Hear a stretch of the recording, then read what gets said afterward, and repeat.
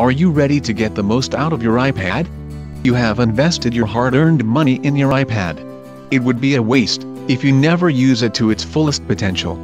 Well, now you can with iPad video lessons. Watch over 100 videos like this to master everything you want to do on your iPad. Stop, rewind, replay, and review it over and over again until you get it. Learn at your own convenience, and you will even discover untapped features that you would never even think to Google search. Now let's hear from some real users. Jason: well, I have to admit, I did not buy your iPad lessons thinking that I would learn much, but boy was I wrong. Tom: everything about these iPad video lessons is ingenious. Most importantly, the training in iPad video lessons is what got me up to speed with my iPad.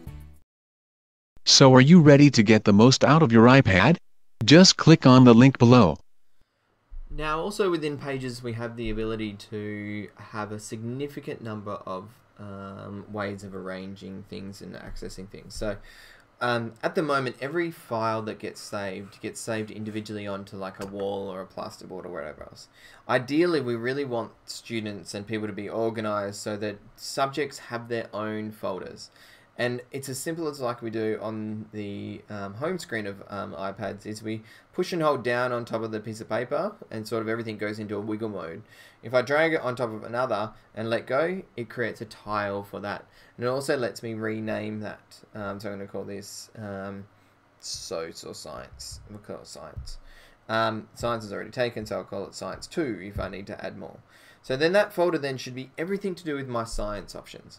One other thing that you need to remember is, and this is where we have to teach students, and students you must remember this, is that when you save a document, it'll only give it whatever name it come down as, or a blank document or whatever else. So when you're submitting it to your teachers, you really do need to change it so that it is Strategic Essay Brad Tyrrell. And it needs to have your name before you submit it. It's really, really important because otherwise you will save them all as untitled's and as in many number of different things before they'll go up. And you'll just overwrite the other person's when you submit it. So need to make sure that you're saving everything with your name if you know you've got to submit it.